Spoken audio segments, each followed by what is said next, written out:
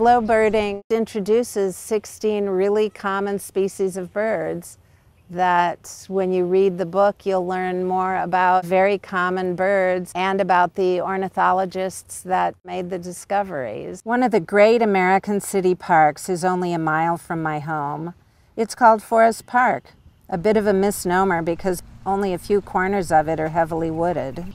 Forest Park is big enough for many kinds of birds. If I spent more time there, no doubt I would see more of them. St. Louis is Cardinal country.